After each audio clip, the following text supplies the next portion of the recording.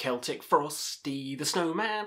That's right, it's coming up to Christmas time and we're here to talk about the mighty Celtic Frost, extreme metal giants, legends in the game, similar to Venom, Bathory, Merciful Fate bands of that nature. If you like most of them, you'll probably like Celtic Frost, at least the early shit anyway. And we're here to talk about my favourites, my least favourites, and everything in between.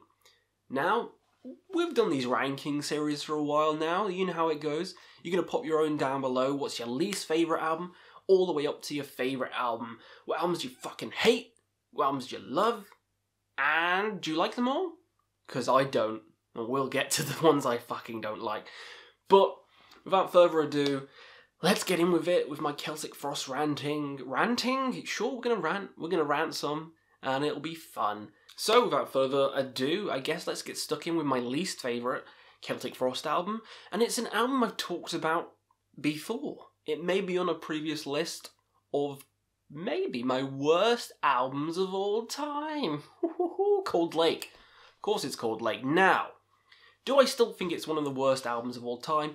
No, I don't. When I did that video, I was just kind of in the moment, in the anger moment, because, you know, Celtic Frost going from the amazing Morbid Tales and the fucking, what's it called? The cool one, to Megatherion.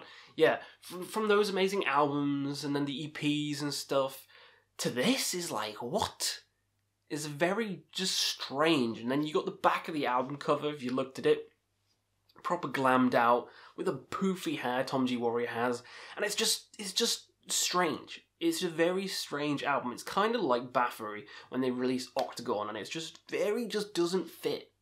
You know, and they can do something different, and you know it could work, as we see on another album which I'll talk about. So they can do this kind of glam stuff well, with a kind of darker edge and a heavier tone, which they do on Vanity/Nemesis, which we'll get to, because that album's actually fucking good. This one isn't. This one isn't good. The production's not very good in it. His vocals, he's trying to sound too much like classic glam bands, and he doesn't have a voice for that, so he doesn't sound good. He sounds way better on Vanity/Nemesis. Again, we'll get to that, and I'll keep talking about that one, but, you know, it's like a step up. It's like yin and yang.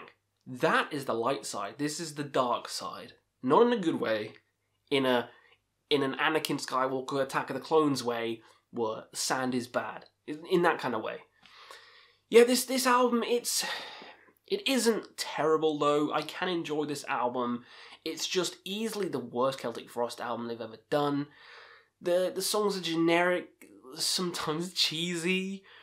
Again, the production's bad. His singing's bad on it as well. So, all in all, it's still not a great album, but it's not the worst of all time. Some people overblow it. I've overblown it, and I'll admit I was wrong. I can listen to it today. It's fine.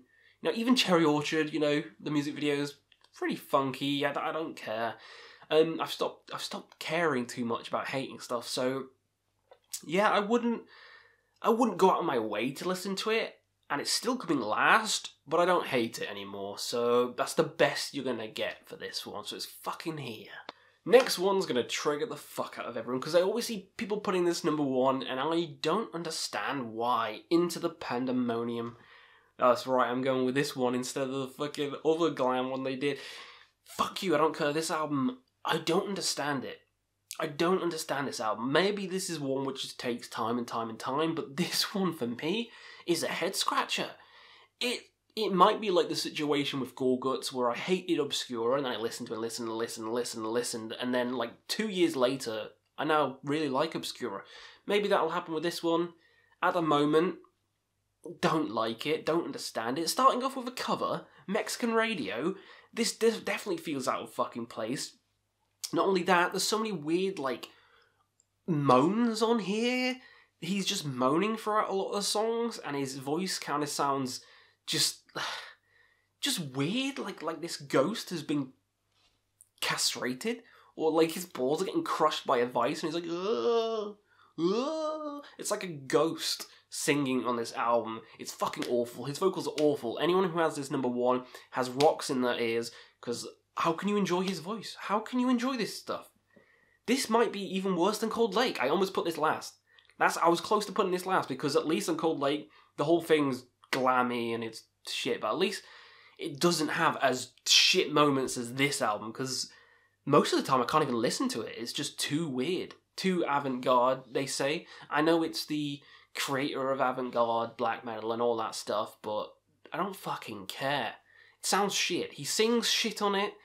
There's so many weird bits, but when the songs hit, they do hit pretty hard. There are a couple of songs on here I do quite enjoy, but then the other songs that just kind of sweep the legs out, like a Mortal Kombat move, a low sweep, and it's a disjointed album, it's a messy album, it's a confusing album, and I don't like it. I don't like it. Has anyone played The Witcher 3? It's like that aborted baby that comes back to life, and it's like, oh, that's what this album is. It doesn't fit. It shouldn't belong in this world. It should be terminated.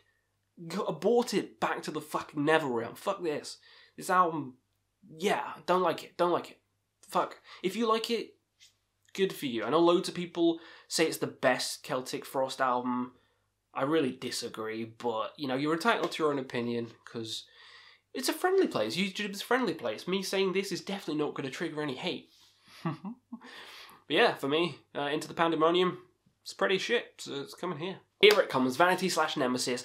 Now we're getting into the albums that I actually like. This is like the yin to the yang of Cold Lake. This is just such a more improved album. The vocals are better, the riffs are better, the guitar solos on some of the songs on here are amazing. Amazing guitar solos, amazing vocals, and I love stuff like glam terror, and this reminds me of glam terror, stuff like Projects in the Jungle and Power Metal. Amazing albums, and people just dismiss them because it's not, you know, edgy, tough boy Pantera. Fuck you. Fuck you if you do that. Fuck you really hard. Now, yeah, I actually thoroughly enjoy myself with this album, more than Into the Pandemonium, way fucking more, and way more than Cold Lake. They booked their ideas up from Cold Lake and created a fucking banger of an album, in my opinion. A banger of an album. The Heart Beneath, oh yeah. And The Name of My Bride, so riffy, reminds me of Megadeth. That song sounds like Megadeth, to be honest. And I'd rather listen to that than the avant-garde shit on Into the Pandemonium. So yeah, Vanity/Nemesis. Really surprisingly enjoyed this one as much as I did. Thoroughly, I think it's one of the best Celtic Frost albums. So yeah, it's coming here. And from here on out, we get into the fucking big boys now. Next up is Monotheist. Some people's number one. It is one of the best comeback albums of all time. But it's not my favourite. Definitely lacks that kind of early, thrashy, evil sound. It's still evil. It has more doomy, darker, dingier sound. It's a lot more methodical, and the riffs are a lot just darker and deeper. But it's a lot less first wave black metal kind of bleh, and the vocals different. But it's still a fucking fantastic album. This is like Carcass's Surgical Steel. Comes back with a bang after so many years. Like, who would have thought they'd come back with this after Vanity and Nemesis and Cold Lake? No one. And they fucking did it, and it's just fantastic. It is just hellish in sound, and the riffs, ooh, the riffs on here fucking slay. A dying god coming into human flesh. What an amazing song. One of the best they've ever done. Yeah, this album as a whole gets the love it deserves, and I think it is deserving of that love. So yeah, Monotheist, fucking fantastic. Number two. Number two is To Megatherion. That's right, the absolute classic, the first album I heard by Celtic Frost. Most people's number ones as well, and I can see why, because this is a fucking masterpiece. I can see all the progression from Morbid Tales to this. I mean, tighter sound, better production, cooler, you know, guitar melodies and stuff. Still has that kind of evil atmosphere, just improves on it. But there's just something about the debut which is just too good, but we'll get to that. I mean, starting with the art, come on. The art is phenomenal. It's like little Dennis the Menace kind of slingshot into Jesus' head with a fucking nail. How good is that? And of course you got the classic songs like Circle of the Tyrell,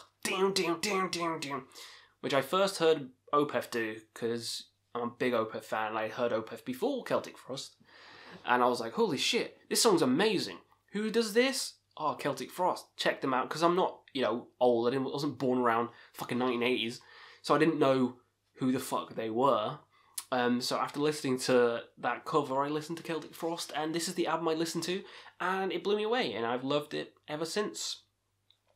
To Megatherion, it is just a banger classic of an album, and you all should have it in your collection. It doesn't need my praise. It's already good enough. So yeah, it's coming here at number 2. So number 1, my favourite Celtic Frost album is Morbid fucking Tales, which is kind of an EP, but then it was like a full release in North America, so fuck it, it's coming here. Love this album. Fucking love this album. Every song's a killer. Every song is a killer, from front to back. I mean, starting it off with one of the best songs, Into Crypts of Rare. I haven't even talked about Tom G. Warrior's because he does a lot of and it's so fun. And there's loads throughout this album.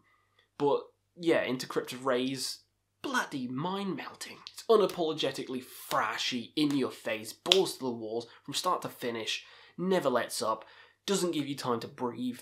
It's the best. It's not even fucking close. I mean, the intro screams like you're descending into hell. That's how I know how good it is. It's fast as fuck, boy. It's just like Sonic. Yeah. This album's amazing, so it is easily my favourite Celtic Frost album of all time. So, maybe a controversial list? Who knows? Let me know down below. What's your favourite Celtic Frost album? What's your least favourite? And am I a bastard for hating Into the Pandemonium? Let me know down below, and we'll see you again on another Quest for Metal.